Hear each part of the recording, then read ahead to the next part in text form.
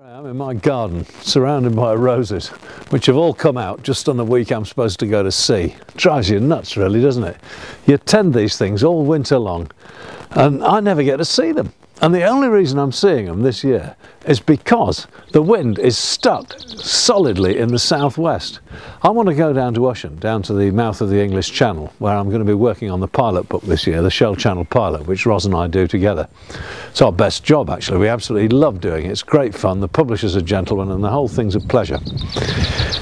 But we've got to start down in the west really, and then just come up with the tide, because we want to come up the French coast, and it's much better to come up with the flood tide behind you, because then when you arrive at all the lock gates and the sills and everything, the tide's up.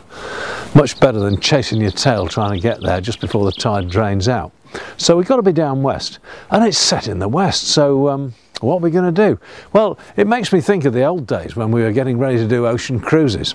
We'd be all set there, ready to rock and roll, boat stocked up, sails bent on, fuel in the tanks and water overflowing. And what happens?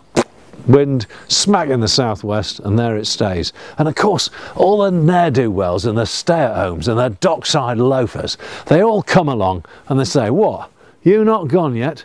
Implication of course that if they were in charge they'd have been long gone. But you know, you have to take it on the chin really. It got so bad though sometimes that we'd just slip the moorings and go to the Isle of Wight. We were on the Hamble River in those days, and we'd just clear out, go to the Isle of Wight, Newtown Creek or somewhere like that, just to get away from everybody. And there we'd sit, having a quiet glass of wine, waiting till the wind finally came fair.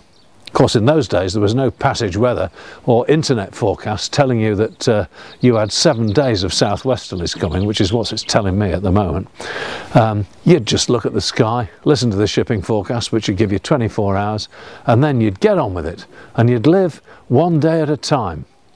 And you know, I think maybe that's what we're going to have to do. It'll be a shame to leave the old roses and the song thrushes behind, but my pal up the road's going to come in and look after the roses, and the birds will still be here when we get home.